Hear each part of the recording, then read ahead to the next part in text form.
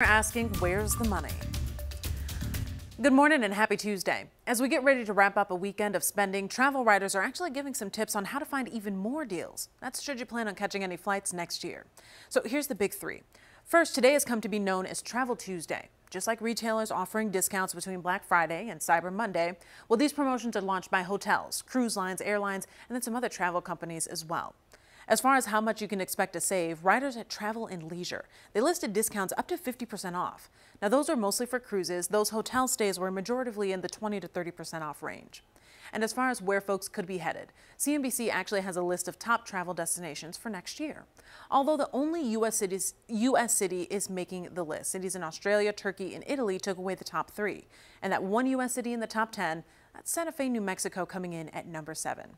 Now, we actually pulled that list, a link rather, to that list of those deals as well. And you can find it on our website, WCNC.com.